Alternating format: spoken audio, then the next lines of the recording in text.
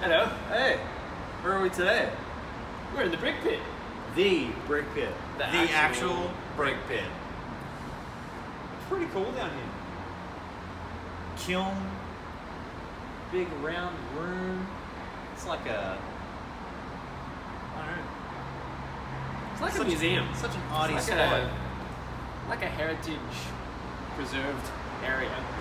But in terms of heritage and uncovering things, as you might know, we've uncovered a coffee from Rwanda from a man named Felipe. Sino Yobaye. Rwanda. It's very unusual to get a coffee from a single producer in Rwanda. Did you know that? Why is that? Well, generally in the past, they've blended larger lots together to be able to sell it. Okay. Nice. This one's tasting amazing though this week. We've been really enjoying it. I think we said it was very zingy on the cupping table this week. Very zingy. I don't know what that means, but the only word that could come to mind was zing or bazinga. So, Did you have any other favorites on the cupping table this morning? my favorite's right here behind me. The Bolivia Waliki. It's quite a cool coffee, and one that we were just wowed by on the table this morning. What's unique about this coffee, Conan?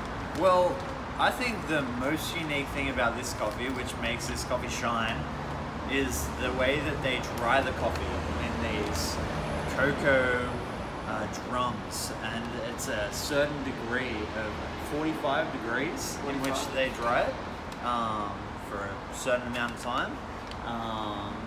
Makes it really stable and I guess gives you like good flavors at the end. There's something unique about the varietal as well. It's not unusual, but it's quite special in that it's of a Java varietal. Java's known for being like an heirloom varietal that displays a lot of really nice characteristics. It's also referred to as the longberry. I thought this thing was so tropical in that it's pineapple flavor note that we have on our bags. It really shone through. It was super bright and Fruity! fruity above all. Like, yeah. just punched you in the face with how good it was. But lots of like layers to the fruitiness. Yeah. So, yeah.